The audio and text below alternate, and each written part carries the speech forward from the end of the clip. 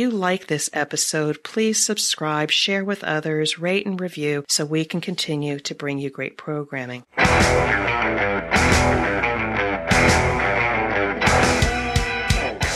is The Thing About Cars, a podcast for car enthusiasts and the people who love them.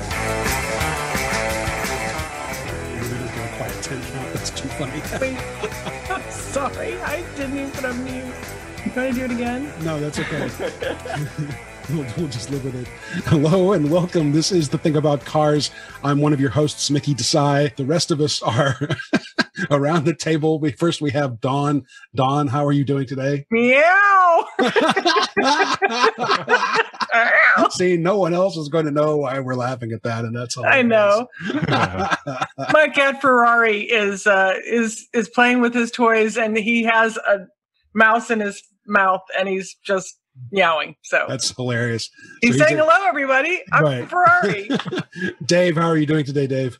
Actually disturbed because while Dawn makes it sound like the cat is playing, it actually sounds like it's hacking up a hairball right next to a microphone. That poor kitty.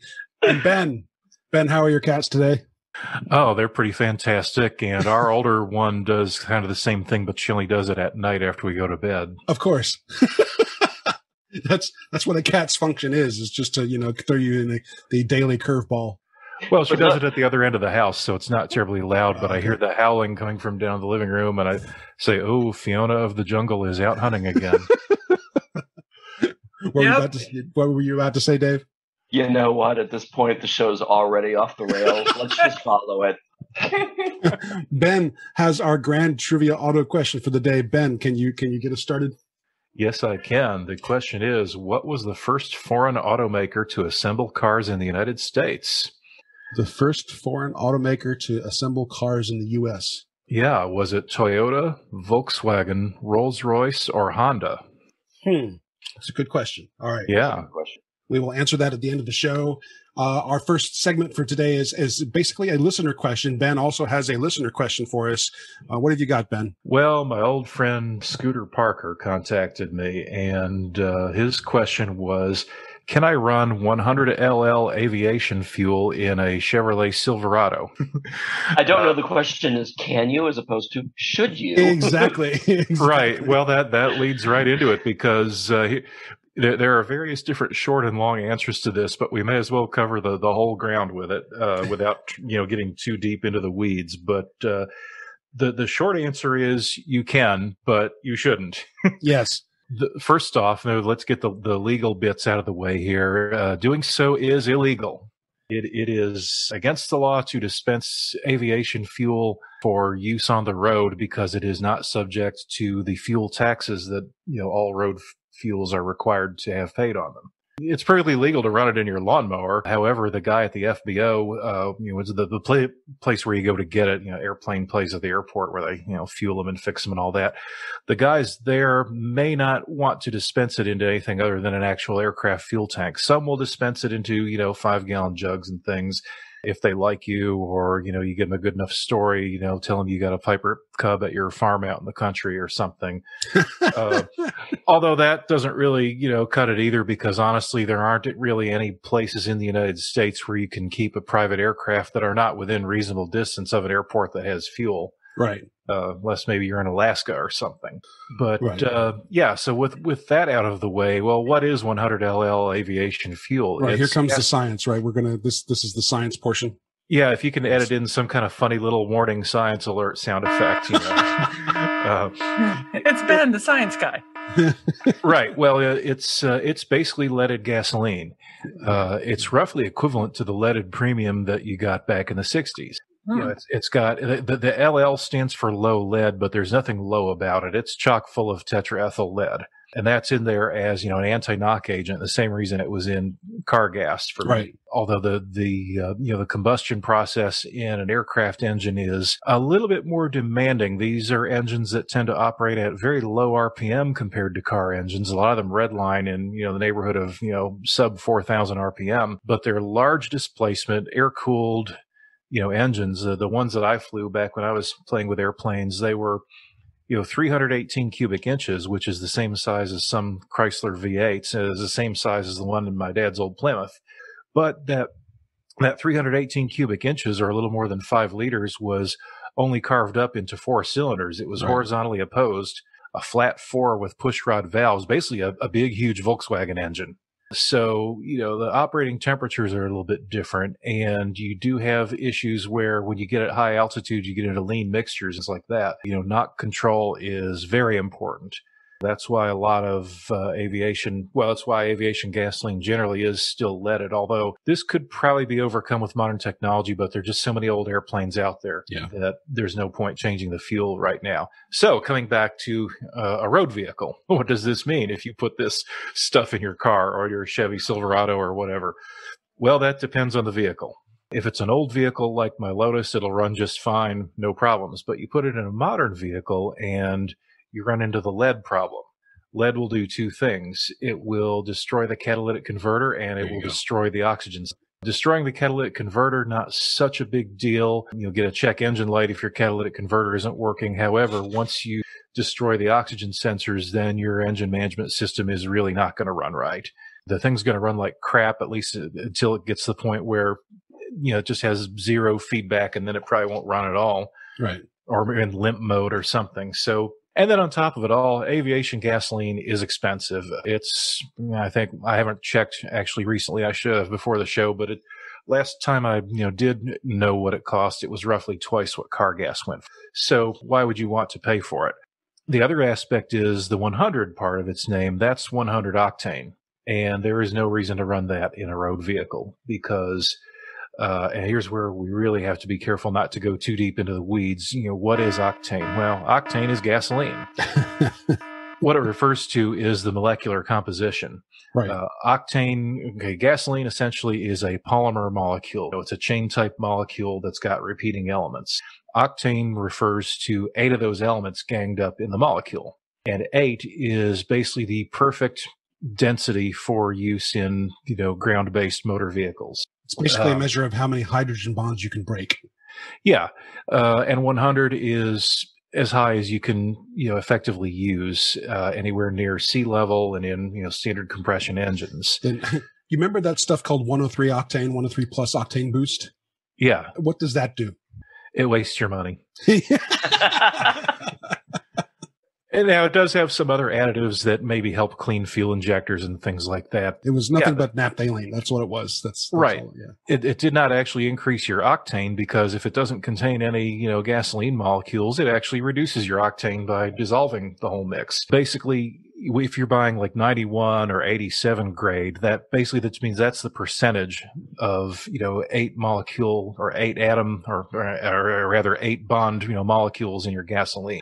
The remainder are going to be ones that have, probably 7, maybe a little bit of 9. But the thing is, unless you're running a really, really high compression engine, standard pump gas is all you need.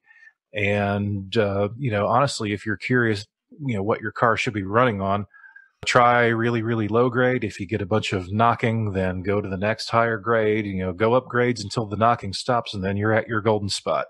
And running any higher octane than what your engine needs is a complete waste of your time and money. There is. I'm going to agree with you, Ben, because I think also, having been in aviation for so many years, this question always comes up, and it really comes to the people's motivation of why they would want to do it. And there's a mistaken belief out there that Avgas is more powerful. You're going to be able to go faster, do something that you can. Right. And and that's not the case. It's the fundamentals of the engines are so different that, even though, gas is designed to optimize a specific type of engine, and it will not optimize another engine that's not designed for it. Right. Yeah. I know a lot of hot rodders used to use it, probably out of the same mistaken beliefs. I heard of guys who'd go get a 5-gallon jug of it before a race, that kind of thing. Okay. If it makes them happy. Right. Plus, it's just not a good idea to be spewing lead all over creation. So any idea why your friend Scooter wanted to do this to his car? I don't know. Does he have a death wish for his engine? I don't know. I really didn't follow up on the circumstances, but I told him don't do it, and I explained why, and I think he got it. All right. Good question. Excellent question, Scooter. That's good stuff. By the way, are we calling him Scooter or are we calling him Josh? Does that matter? I personally approve of the nickname Scooter. Scooter's a good nickname. You can call him Beverly for all I care. I've known him since he was 12 years old, and he's used it since then. So thank you, Scooter, for the question. And thanks, Ben, for bringing it to the table with a really good dissection. I think that was really good. I often think about that. Like, do I want to put airline fuel in my gas tank? And the answer, of course, is no, I don't want to do it. Oh, as an interesting aside to the octane boost stuff you mentioned, there's also that from that same NOS Plus brand, they've got various different additives out. But if you ever want to kill some time reading a really hilarious story of motor idiocy, somewhere out there in the interwebs you can find a forum thread. It's on a sport bike forum, where this guy's, crotch rocket bike was running real crappy. So he goes to the convenience store, buys what he thinks is a bottle of the NOS Plus fuel additive, dumps it in his tank. It runs even worse. And what comes out through this long, long thread is that he did not actually buy the fuel additive. He bought the sports drink that is sold under the same brand. And, of course, the sugar in it screwed up his fuel system, trashed his injectors, all that stuff. The thread goes on for, 18 pages or something like that. But, I got to hand it to the guy. He totally owns it. He goes, whoa, I really messed up. He doesn't make any excuses. He lives with it. He lives it down in the thread. So, but it's pretty hilarious reading. All right. I'm definitely going to have to check that out. Let's take a minute and check in on our movie list. We at one time had everybody in the show compile their list of their top 5 automotive or journey-related movies. Maybe now is a good time to revisit that and talk a little bit more about car movies for a few minutes. Dave, you want to get us started? Sure. So last time we had this discussion, Ben and I had both picked the same top movie, which was it's a Mad World. I thought it was a Gumball Rally. I'm sorry. No, we both picked Gumball Rally. Yes, you're right. We both picked Gumball Rally. Yeah, mine. So I'm on my number 3 because Ben took my number 1. My number 3 was in 1995. Patrick Swayze, Wesley Snipes, and John Leguizamo in To Wu Fong. Thanks for everything, Julie Newmar. The car in question is a 1967 yellow Cadillac DeVille convertible that they travel across country in. And the car is roughly the size of a city block. First of all, it's one of those movies. It starts with a really hot shot of Patrick Swayze, so I'm bought into the movie at the very, very beginning. Who wouldn't be? Yeah. But when they pull into this car kind of becomes the leitmotif of the entire movie of trying to fix it, and all of the best drama scenes more or less take place around it. And I forget what we talked about. There's one car, I think Misty talked about it, that like Miatas show up in more movies than any place else. The car is just always there, kind of watching it. Almost plays the role of a Greek chorus in classic theater. Nice. So wait, can you have a one voice chorus? Depends how many personalities you have, Mickey. Dun, dun, dun. Inside of my head, most days sounds like the Mormon Tabernacle Choir. That's so funny. Are the harmonies that good? I was going to say, at least you can harmonize and yeah, you don't have the rolling chaos. That's my brain, for instance. That's yes, I'm jealous, but excellent stuff. To Wong Fu. I never checked out that movie. I'm going to have to check it out now. I've seen it. It's been a long time. Long time. It's one of those movies watching once every 10 years is probably plenty. Now I'm intrigued. Now I'm like, okay. Dawn, what about you? Well, it's funny. Every time this movie comes on, I have to watch it. I don't care where it's at in the movie.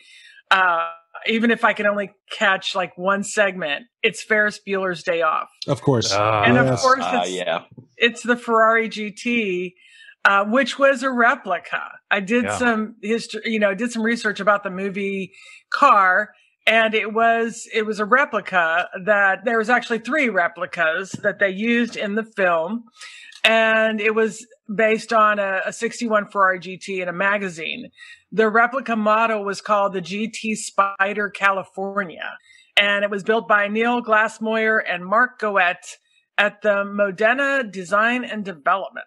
The Ferrari now, I told you my theme seemed to be that cars were hurt in the making of the film. I think we need an ASPSC for movies, for cars. There should be no car was harmed in the making of this movie.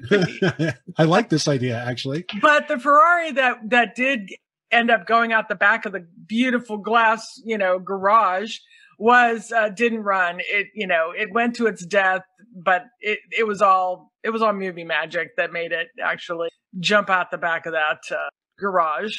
And when it did, that scene where they go into Chicago and they give it to somebody to park it, and then you see it later, the valet parking it somewhere, or he wasn't a valet, but the parking person. Yes. And he jumps it and it lands, and it was that replica was badly damaged and had to be repaired later because you think of that scene, it's like, oh no. It's almost as bad as when it goes out the back of the garage. Yeah, I knew it was a replica the first time I saw the film as a teenage kid. And you want to know how I knew? How did you know, Ben? How did you know? By the taillights. They came off an MGB. Okay, there you go. That's super nerdy right there. That's fantastic. Yes, It is. It also it was an automatic. They put in a Ford V8 because supposedly, now this is a rumor, Matthew Broderick couldn't drive a standard, so it was a front engine, rear wheel drive. I don't know. It's a really cool car. That's the model that it's based off of has been selling for millions and millions of dollars from that year. Yeah. But last year, right before the pandemic, one of the particular replicas sold for $396,000 at Barrett-Jackson. That's crazy. In Scottsdale. So it's that movie is so high school fun. What year did that come out? I want to say, I didn't even look up what year. I think it was 85. Oh, it was 86. Yeah. I would have been freshman, sophomore in college. I was a junior in college. Freshman, sophomore. Yeah, sophomore in college. So, it's just so iconic. Everything about that movie and that car in that movie.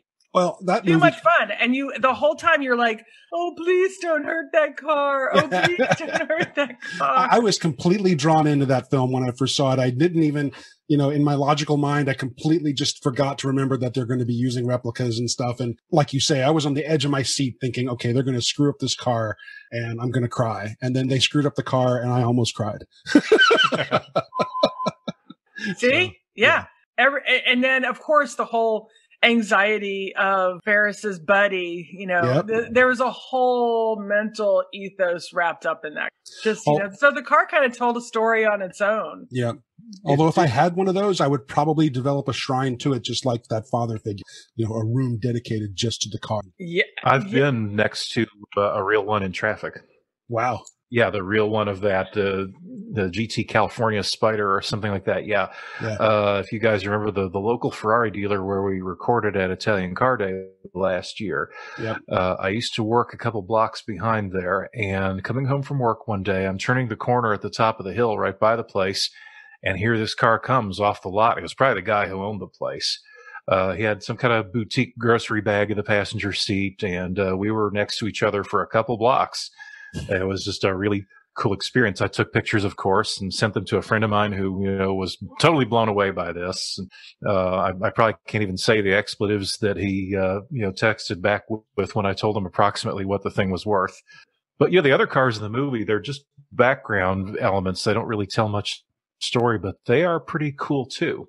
Cameron, for instance, that little white car he drove was an Alfa Romeo. Yeah. Alpha Sud, if I recall correctly. I believe there was an MGTC in his dad's garage as well. And of course, Ferris's parents, the big American station wagon, the nice little Audi. And I want to think his sister was driving a Fiero. That's I correct. think, yes, she was driving a Ferrari. Yeah, there are some fun cars in the movie. And the lines to the cars, it's like, Ferris got this and I got this car, and it's a cute little Fiera that she drives around. A lot of, so many iconic people from that era in that movie, besides Matthew Broderick, Alan Ruck, and Cindy Plickett, Jennifer Grey, who played Ferris's sister, and then the cameo by Sheen. Yeah, Charlie Sheen. I wonder what his character drove. A motorcycle, probably. Probably, yeah. But it's a good movie. Ben, what's your movie, Ben? Yeah, well, it's a little bit of a, yes and no. I was about to say it was a little bit of a cop-out because it's not really one movie. It's a bunch of movies, but you can't separate one of them out because there are so many that are just totally car-tastic. And what I'm thinking of course, are the James Bond movies. Of course, if you had to pick one for total, car iconicness, even that would be difficult because you've got Goldfinger and The Spy Who Loved Me. Right. But there's so much great stuff in some of the other ones. Even if you go back to the books, in the books, 007 drove what was referred to as a blower Bentley. It was a 1920s supercharged sport model that had its frame cut shorter to fit a smaller, tighter body onto it. By the time the movies came around, so many cool things. Several, Mustangs show up in, I believe there's one in Goldfinger and another one in Thunderball. There's also the fastback Mustang in Diamonds Are Forever. Too bad Becca's not here. The fastback Mustang in Diamonds Are Forever, of course, is notable for being on the two wheels on one side going into a narrow alley and coming out of the narrow alley on the other two wheels. Right. It's one of those great super spy tricks. Then you've got the AMC. I think it was an AMX in which one was it? I'm blanking here, and I can't believe this because I'm such a diehard fan. Oh, you had the AMC Hornet in The Man with the Golden Gun. That too, yes. Yeah. And I think there was a Matador that some guys got away in. That's correct. That's right. They stuck some wings on top of and flew in. And I would not want to fly in an AMC myself. Even if it had Avgas in it? Right, yeah. Of course, in The Spy Who Loved Me, For Your Eyes Only, which is the other one with a cool esprit in it. For Your Eyes Only has some great chases in it. There's a great chase scene where Bond and the girl found themselves strapped into a Citroen 2CV, a little yellow one, which they put the 4-cylinder engine from a 4CV, which is a larger car, into to make the scene so that the thing would have enough get up and go. But it's a fabulous chase scene because here's this just crap bucket little car. It's barely a car. It's like a little itty bitty, like a ladder for dwarves with wheels and a little motorcycle engine attached to it, and a little just enough body work to keep the bugs off you. The seats are even designed to be removed and used as lawn chairs. Mm-hmm. I you not. Yep. And they're being chased by guys in, I believe they're Peugeot 504s, shooting at them. And they're doing all these fabulous, skidding maneuvers and things. There's one part where going forward, they can't turn around in time. And the girl says, go backwards, forwards, fast. Just jams it into reverse. And then they're doing that part of the chase in reverse. Yeah. The car rolls down a hill. It bounces through almond trees, and they get away. They win the day.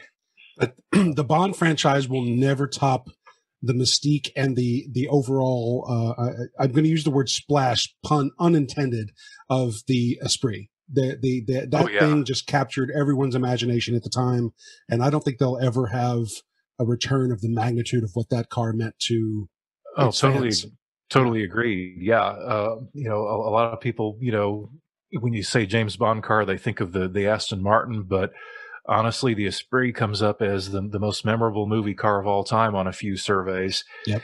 And just it took the gadget thing to the extreme, and that just captured people's imaginations so hard. Yep. And if you read the blog on our site, I talk about it a little bit about how it got into the movie and things like that. And that's a good story in its own. Is that the one that went in the water too? Yes. Yeah. Mm-hmm. Uh-huh. Yeah, I had an Esprit for a while, and my fascination was all started with that movie. That's what got me into Lotus. And when I owned it, it was funny because when I drove it around, well, the question I most got asked was, "Is that a Lamborghini?"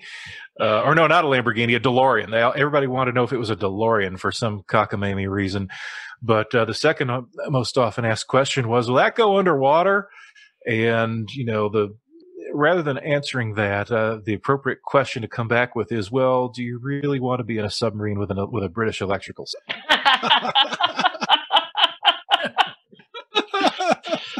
The thing about cars, Diplomatic Corps would like to apologize to Her Majesty's government now. Excellent stuff, Ben. My movie, the one I'm going to bring up today, is Repo Man. I don't know if you guys remember this 1984 era science fiction comedy, sort of a black comedy about a mysterious package in the back of a 1964 Chevrolet Malibu. And anybody who opened the trunk to look at the package would be vaporized. And there's a classic line that comes out of the movie that has nothing to do with the plot, has nothing to do with the car, but it's there's these people who are walking away from some horror they just witnessed, and they're like, "Let's go commit some crimes." And the other line is, "Yeah, let's go eat sushi and not pay." And I love that film, but it's the 1964 Chevrolet Malibu that stands out in my mind as being sort of the car for that movie, which was picked specifically because of its boxy nature. And in the end, it ends up glowing bright green before it flies through the city at extreme speeds and then eventually into space.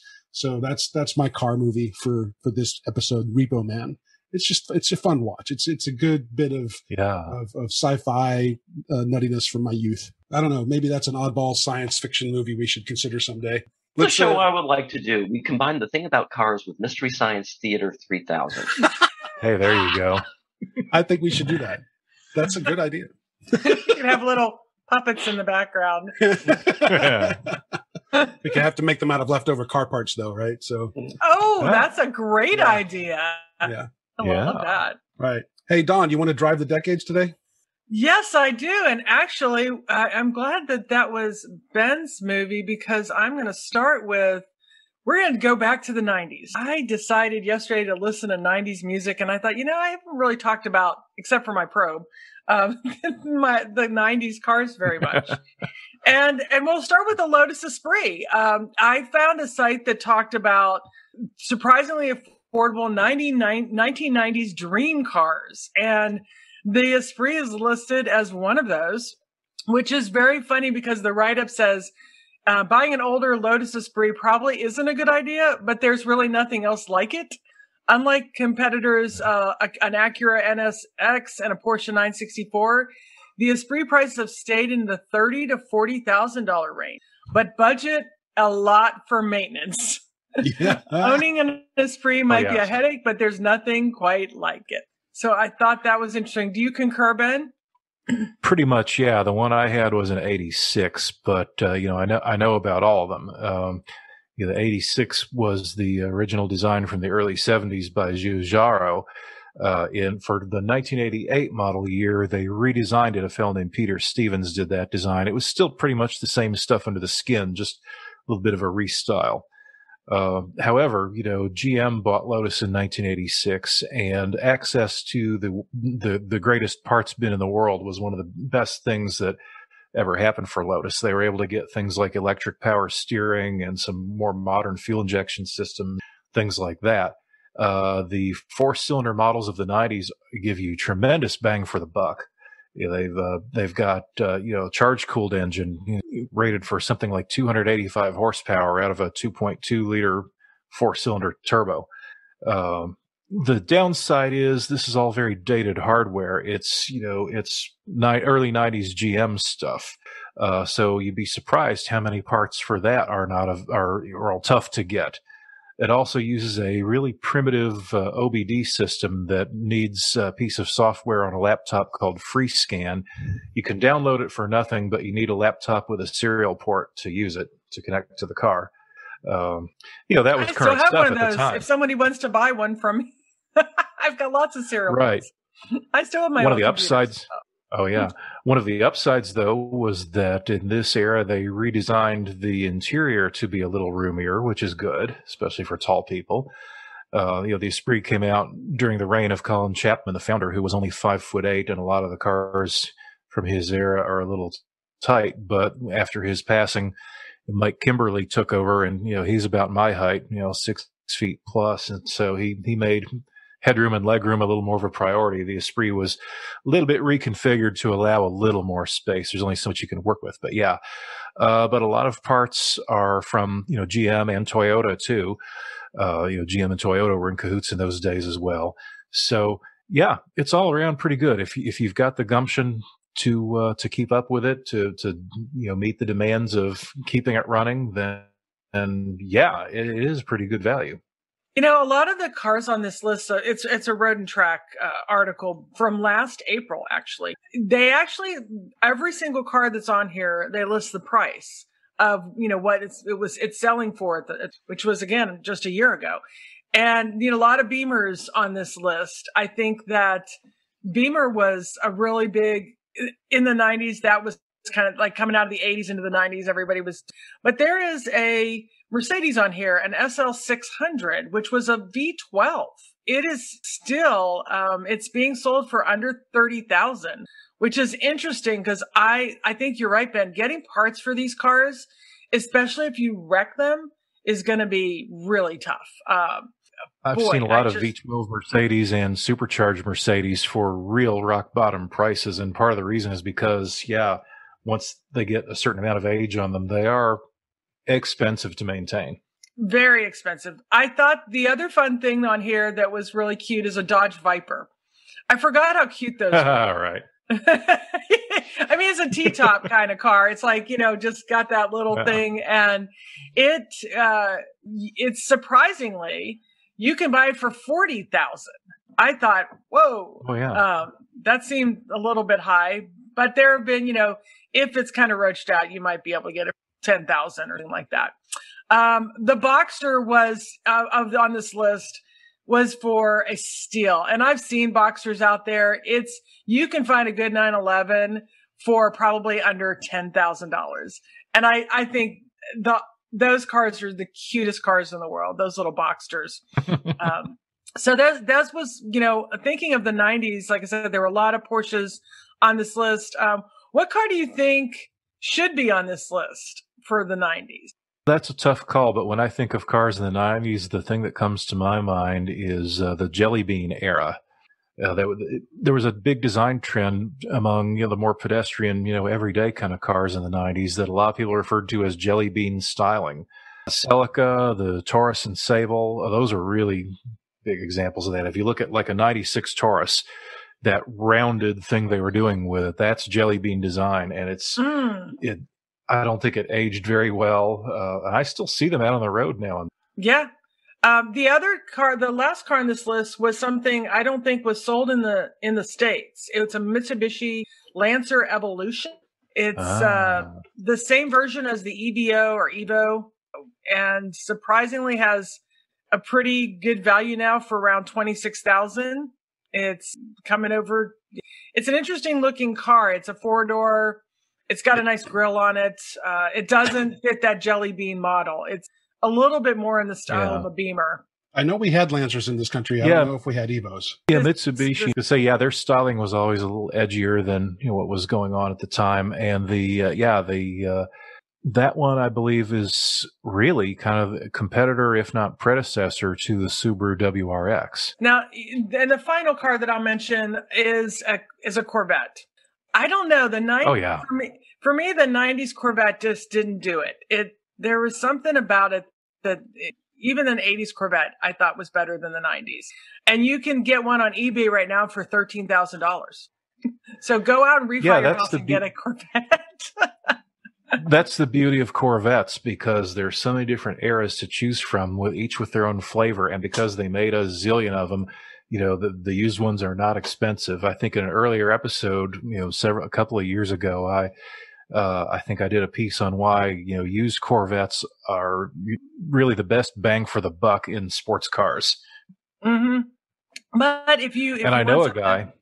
Oh, you know a guy. I know a guy who, I don't know if he still has it. I haven't talked to him in a couple of years, but he had a 98, and sometime around 2013 or 14 or 15 thereabout, he called me up and saying it was having a couple of problems with, some electrical faults and rattling noises. This car had 250,000 miles on it. Wow. And, and he still drove it almost daily. It was, other than those little issues, it was pretty reliable. I mean, it got from A to B. It didn't break down anywhere. And I found out that all the things wrong were things that were cheap and easy to fix. Cool. And he said, I'm going to keep on driving it until some new business venture, puts enough cash in my pocket to buy a new one.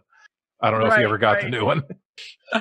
So those, again, you can find this list on Road and Track. It was published last year, 23 surprisingly affordable 90s dream cars. Yep.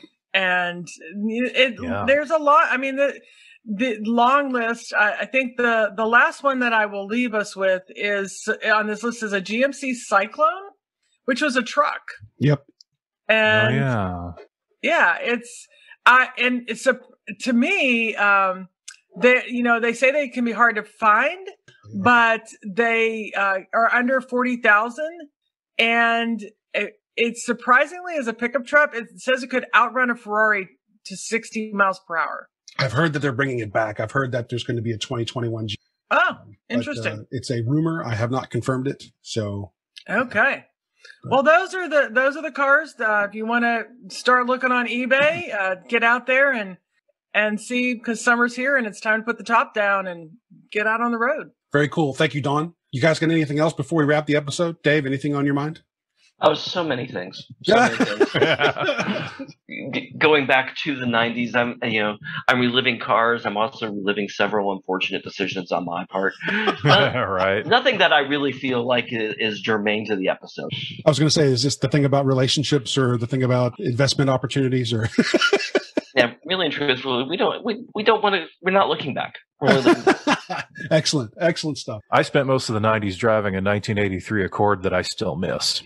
Yeah, I miss my 1988 Prelude. That was a killer car. Yeah, it was nothing to even look at. There was nothing special about it from a visual perspective, but that car just rocked. It spoke to me. Ben, let's do our Grand Trivia Auto and wrap the episode. Right on. So the question was, as y'all recall, what was the first foreign automaker to assemble cars in the USA? Was it Toyota, Volkswagen, Rolls-Royce, or Honda? Ooh. I'll go first. Okay, go, Don. I'm going to say it was Falve. Right. VW. Yep, that's how they pronounce it over there. Yep, Falve. I got a shout out to my Misty. Yeah, we are. Why do you think it's VW, Don? Because I have a feeling with all the wars and certain production that VW did, it would make sense to be produced here. And so I'm just thinking, and we saw Volkswagens, when you think of the classic Beetle and the little VW van, they were just so everywhere. So I don't know, just think of Volkswagen. Yeah. Dave, what about you? I'm thinking it's Rolls-Royce. And Okay. I'm basing this on the fact that Rolls-Royce was actually building aircraft engines in the United States before World War I. So banking on that. All right. So Don's thinking VW, Dave's thinking Rolls-Royce. I'm going to say Toyota for no good reason at all, just to be a little bit of a statistical difference. And I mean, maybe there's a little bit of logic, than wanting to be able to get their cars to the American market cheaper, or building trust with the American population or something like that by hiring our folks to build them. That, I don't know, something in there makes a little bit of sense to me. Ben, what's the answer? Well, the answer is Rolls-Royce. Congratulations, Dave. Unfortunately, we do not have a Rolls-Royce as the prize. But no, they what happened was in 1921, this is the roaring 20s, remember, the rich are getting richer and the poor are getting poorer. Yeah, in 1921, Rolls-Royce opened a new factory in Springfield, Massachusetts, because there was a 3-year backlog of demand in the United States for their cars. Wow. This factory, called Rolls-Royce of America Incorporated, produced Silver Ghost and Phantom models and operated for 10 years. The first car beat was completed on January 17th, 1921. When the factory closed in 1931, 2,944 cars had been produced. The first 25 cars were assembled of all foreign parts, but subsequent parts had U.S.-built coachwork. Springfield had previously been the location of the Duryea Motor Wagon Company, which made the first American gasoline-powered vehicle. Of course, as a footnote here, Volkswagen was the first foreign maker of mass-produced cars to assemble in the United States. Big difference there. The quantities involved. They opened their plant in Westmoreland, Pennsylvania in 1978. And to this day, the U.S.-built Rolls-Royces are often referred to as Springfield Rolls-Royces. I saw one a few months ago at a museum. They're usually pretty easy to spot.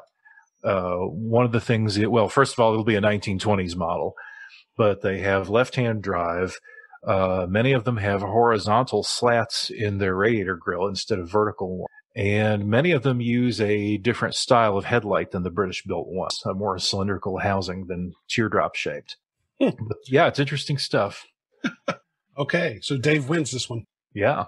Oh, there's no Rolls Royce involved, so it's a sad thing. It's a pretty hollow victory for me, Mickey. I'm sorry, Dave. We'll do better next time. But excellent episode, you guys. Thank you. And to our listener, thank you for being part of the Thing About Cars family. Please leave us a note of feedback either on the Facebook page for the Thing About Cars, or a rating would be great. If you could leave us a rating on Apple Podcast or wherever it is that you find the Thing About Cars, we'd appreciate it. In the meantime, we hope you and yours are doing well and enjoying the weather, and we'll see you with another episode in about a week. Take care, you guys. Bye, all. See ya. Thank you for listening. This has been The Thing About Cars. We'll see you on the road.